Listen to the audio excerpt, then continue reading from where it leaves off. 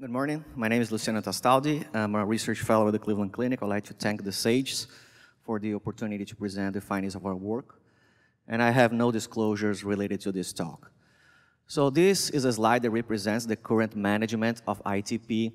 First line is, steroids are the first line. They're considered universal for the treatment, and they're employed when there is bleeding or there's risk for bleeding, which is defined as a platelet count less than 30.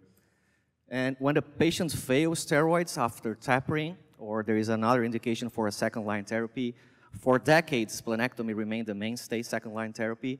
But in the last 2 decades, there were new drugs that were created, mainly rituximab, and most recently, in the last 10 years, the thrombopoietin receptor agonists, eltrombopag and rituximab, which gave us to the patients the opportunity to delay or at least to avoid splenectomy. Also, that shown that some patients will get better despite any kind of treatment. So the current practice to decide for the next second-line therapy is mainly patient preference and the drawbacks and shortcomings about each of the available treatment modalities. So splenectomy is the only therapy that has a potentially curative, but has the risk of perioperative complications and the inherent lifelong risk of immunosuppression. And the other therapies, they are non-curative. They require continuous treatment. They are costly, but they give the opportunity for the patient to avoid or delay splenectomy and wait for the chance of a spontaneous remission.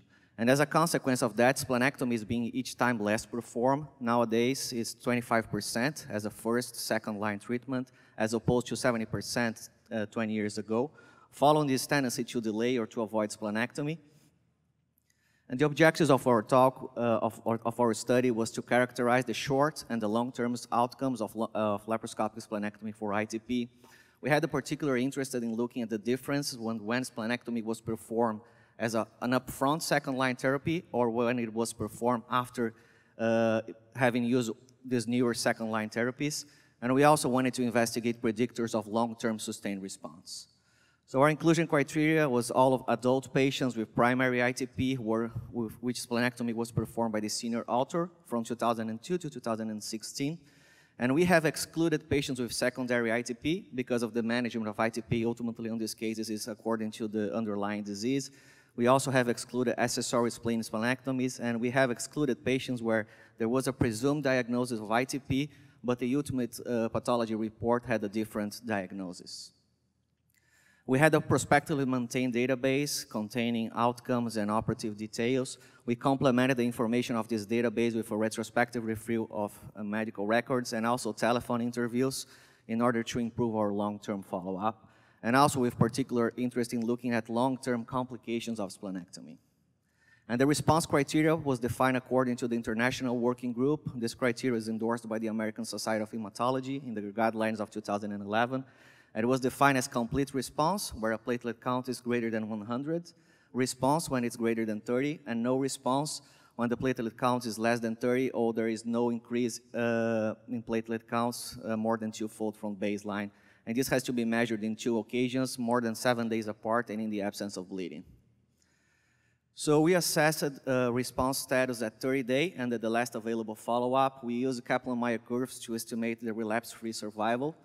And at the last follow-up, we divided the patients between the complete responders and the responders, and we compared those patients with the non-responders and the patients who relapsed during the follow-up. And we used logistic regression to investigate predictors of long-term response. So we started with 128 patients. 4 patients were excluded because they were secondary ITP. 2 patients underwent an accessory spleen splenectomy. 3 patients had a different diagnosis on the surgical pathology report, 1 lymphoma, 1 chronic lymphoid leukemia, and 1 acute splenitis.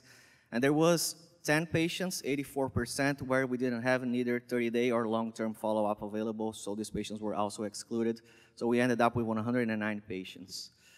All of those patients underwent laparoscopic splenectomy without intraop complications. There were no conversions on this group. They were discharged after a median length of stay of 2 days. There was 1 reoperation on postoperative day 2 due to a postoperative bleeding. This patient underwent a laparotomy. There was a large hemoperitoneum, but there was no active bleeding at that time. And the perioperative complications on 30 days, we had mostly common those venous thromboembolic events, which of those were 3 DVTs and 2 portal vein thromboses. Those were diagnosed on post-op day 12 and post-op day 39. All of those patients were readmitted due to abdominal pain. And we also had 1 pneumonia, 1 bacteremia, and the aforementioned bleeding that was reoperated. With regard to hematologic outcomes, on 30-day follow-up, 9.8% of the patients responded to a splenectomy, and those patients were followed with a median follow-up of 62 months, interquartile range 29 to 115, and at the end of the follow-up available, 75% of those patients sustained their response, and there was 25 relapses. There was 10 patients, 9.2%, who didn't respond to a splenectomy, and in these instances, they were treated with other therapies. This is a Kaplan-Meier curve. From these 99 patients that had initial response, the relapses were most frequently in the first 2 years, but much more frequently in the first year. There was 1 instance where there was a relapse at 39 months, and 1 patient who relapsed at 109 months. And regarding to long-term complications, there was 1 patient who had a post-splenectomy sepsis complicated with septic shock 48 months after the operation.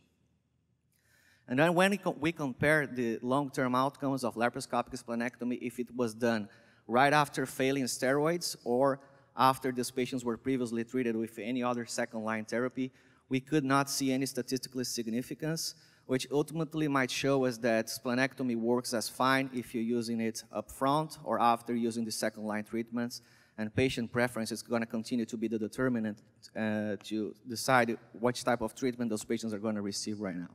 There was a difference in the amount of the follow-up there was between the 2 groups, which is shown here. The follow-up, median follow-up was 48 months for the patients who were previously treated with a second-line therapy, and was 76 months for the patients who underwent splenectomy up front. When we compare these 2 groups on clinical information, the only statistically significant difference we could see that the patients who had a long-term response, they were younger. No other differences we could see here regarding the diagnosis and the management of ITP. And here we can see that the patients who had a long-term response, they had higher preoperative platelet counts, and they had a more robust increase in their platelet counts on short-term follow-up, both during hospital stay and then on 30-day follow-ups.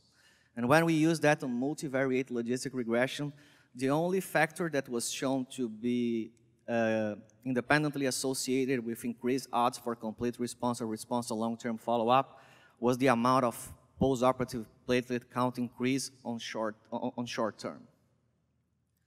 So our conclusion is laparoscopic splenectomy can cure 68% of the patients with ITP. It has a low perioperative morbidity, but perioperative venous thromboembolic events remain a concern. There was a recent paper on surgery that was just published that it can happen in almost 50% of the patients, and it's symptomatic in only 50% as well. And this is consistent with previous published data.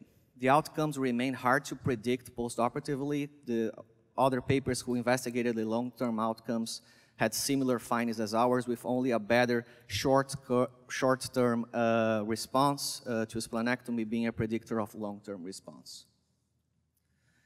And also we could see here that we couldn't see any difference between the outcomes of splenectomy before or after second-line therapies, but we think it's really important that future research is performed to compare prospectively laparoscopic splenectomy with the other second-line therapies, especially looking at the value of the surgery versus the continuous treatment of with these therapies. Thank you.